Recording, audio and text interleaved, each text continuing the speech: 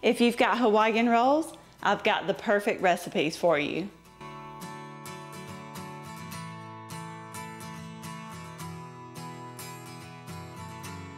You can make these for parties, lunch, or even a little sweet treat for breakfast. Hey y'all, I'm Valerie, and welcome to my kitchen. In today's video, I'm sharing 3 delicious recipes using Hawaiian rolls. Now let's go ahead and get started. These Monte Cristo sliders turned out to be one of the best slider recipes I have ever made. And I just had to show you Lainey, because you may see a shadow in a couple of these clips from her hands and feet playing over there on the side. I'm starting out with a package of Hawaiian sweet rolls, and you can go ahead and cut those in half horizontally. If you get the regular 12-pack of the Hawaiian rolls, they may fit in a casserole dish, a 9x13, but I grabbed these at Sam's and it was a 16 count. They were a little snug in that casserole dish, so I put them in this pan here. I set that top to the side. Now to the bottom half, I'm adding on a very thin layer of Duke's mayonnaise. After you get that all covered, we're going over it with a layer of provolone cheese. Most of the recipes like this call for Swiss cheese, but we just love provolone, so either one would work just fine. There was 12 slices in there, so right now I only added 6. Next, I'm adding about a ½ pound of deli sliced ham. Oh, I see that shadow up there at the top right. She's a ball of fire, y'all. Okay, I'm also adding about a ½ pound of deli sliced turkey. If you want, you can do all ham or all turkey, or do like me and do a combination. Now you can go ahead and add on 6 more slices of cheese. Now this next step is what takes these sliders over the top. Here's the top half of the rolls. I'm going to brush on a very thin layer of strawberry jam. You could probably get away with just spreading it on top of that cheese, but I thought it would be easier to just flip the top of the rolls over and spread it straight onto that bread. You could also use raspberry jam. Now I'm sitting here thinking of all the other flavors I can try. I wonder what orange marmalade would taste like. Do they make a pineapple jam? That would probably be really good, and it would go perfect with the ham. And you can use your own judgment as to how much you use here. I probably went a tad bit overboard, but we like things a little on the sweet side. So just as long as you keep it a little on the thinner side, that way it don't run all down onto the bottom of the pan. I pushed those to the side so I could make up a quick topping for these. In a small bowl, I have a couple tablespoons of melted butter, and I also added in 1 beaten egg. Give this a quick little whisk, then we're going to brush this mixture on the top of those sliders. And if you're new here, I post easy recipes like this all the time, so if that's something you're interested in, I would love it if you would hit that subscribe button. That way you get notified of all my future videos. I probably shouldn't have covered these with foil, but I did. Or I'll say, I should have sprayed the underside of that foil with some nonstick spray. You're going to bake these at 350 for 15 to 20 minutes. You just really want to give that cheese a chance to get good and melted. I let them bake for about 15 minutes, and then I decided to take the foil off. And y'all, I thought this was going to be a complete disaster. But before I went too far, I switched to the other side, and it turned out to be not so bad. And you'll be able to see over there on the corner where I started to pull the tops of the rolls off. And I had them on the sheet pan just in case that jam leaked out. I put them back in the oven for just a few minutes just to make sure that egg and butter mixture on top was completely set. And I guess you could skip this last step, but I don't really recommend it. I used about a tablespoon of powdered sugar, and I just dusted it evenly over the top. I have to tell y'all this. While I was making these, my husband was like, "What in the world are you doing?" With the jam and the powdered sugar, I guess he just didn't know how these would turn out. But let me tell you, he went crazy over them. You just gotta try these TikTok cinnamon roll Hawaiian rolls. In a small bowl, you should have a half a cup of softened butter, but I left mine in the microwave way too long and completely melted it. You're also gonna add 1/3 cup of brown sugar and about a tablespoon of cinnamon. Then whisk that until it's well combined.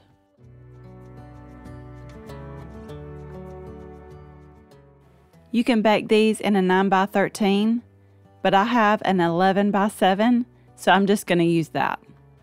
And you do want to make sure to either grease it or spray it with some nonstick spray. I cut those rolls in half horizontally, and now I'm just removing the top and setting that to the side. And now you're going to spread on, because that's supposed to be softened butter there. So spread on half of that butter sugar mixture. Now you can go ahead and put that top half back on and cover it with the other half of that mixture. Just make sure you get it all spread out. You want those rolls completely covered. And one of y'all told me the other day that your husband thinks that you can never have too much butter. Well, you know what? I am right there with him. Now you're going to bake these at 350 for about 15 to 20 minutes. I'm just making up a little cream cheese icing here. I have 2 tablespoons of melted butter. To that, I added 2 ounces of softened cream cheese, half a cup of powdered sugar, and a good teaspoon of vanilla. Now give that a really good mix. And if you need to thin that out a little bit, you can add in a tablespoon or 2 of milk. Now here they are out of the oven, and they got a little golden brown, but that's just how we want them. I did try to wait a little bit to let these cool off. That way the icing wouldn't completely melt. But everybody was ready to try them, so I went ahead and added that on. And while I'm thinking about it, if you're enjoying this video, I would really appreciate it if you would give me a thumbs up. It really does help out my channel. And they really don't have to be perfect. Mine don't look the best, but they are absolutely delicious. They were pretty fun to make too. And I just feel like you can never go wrong with cinnamon rolls. By the way, I did a video last week on creative ways to use cinnamon rolls. I'll have that linked in the description. These Hawaiian roll meatball sliders would make the best appetizer. I'm using a sheet pan for these. You'll see why in a minute here. I've got my package of Hawaiian rolls, and we're going to do something a little different with these. I cut them in half horizontally. Now you're going to place both of them cut side up. Then I pop these in the oven on broil for just a minute or 2, just to get them golden brown.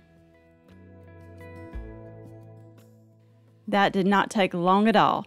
Now I'm going to set them to the side so I can make up a cream cheese spread to go in the middle. In my bowl, I added 4 ounces of softened cream cheese.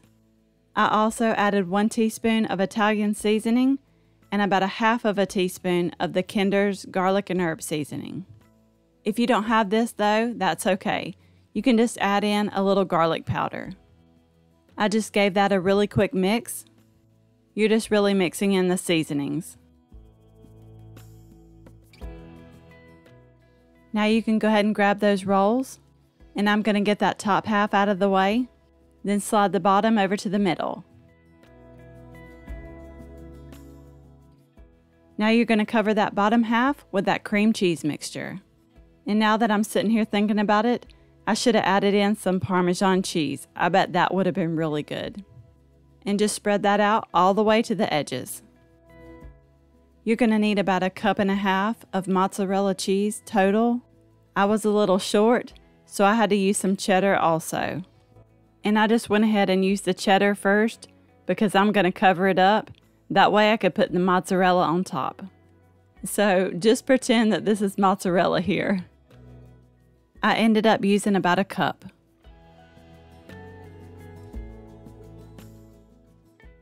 Now one more thing before we put the top on. I spooned on about 1/2 cup of marinara sauce. But if you have spaghetti sauce, you can use that too. Make sure you don't put too much though. You don't want them to be soggy, but just a good 1/2 cup will do. Then go ahead and put that top on. And the recipe says to use a 1-inch round cutter to cut a hole in the top of each roll and then discard the bread round. But I don't like wasting the bread, and I'm not sure what I would do with a bunch of bread rounds, as the recipe called them. So I just poke a little hole in the top of each of those rolls. And it does help to kind of stretch it out a little bit, just to make room for that meatball. I'm just using the frozen home-style meatballs, but feel free to make your own. You're going to need 16 meatballs, or however many rolls you have. You may only need 12 though, because most of the Hawaiian rolls come in 12-count packages. Just make sure your meatballs are thawed out, and I tossed them in a half a cup of marinara sauce. Then you're just going to place one meatball in the top of each roll. And you may have to wiggle them around a little bit just to get them down in there. And now I'm going to make a butter mixture to spread over the top. I've got 2 tablespoons of melted butter. I added in half a teaspoon of Italian seasoning, a little Kinder's garlic and herb seasoning, and then I got to thinking this would be really good with some minced garlic. So I added in a little bit of that.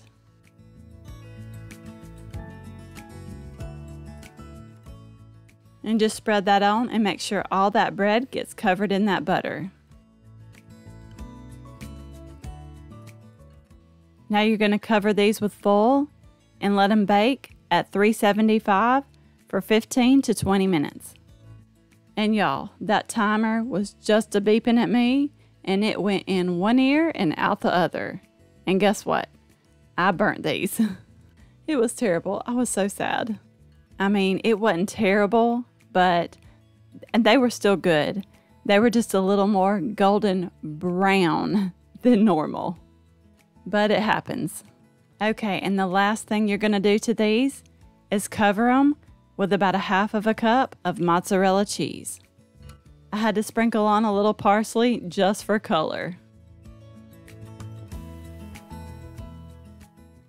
Then these are going back into the oven for only about 5 more minutes, just until that cheese on top is melted. And my cheese wasn't completely melted, but I didn't want them to get any browner than they already were. But they still turned out so good. These are perfect to make for game day, or for a holiday party, or I wouldn't even mind having them for supper. Just make sure you don't overbake them like I did.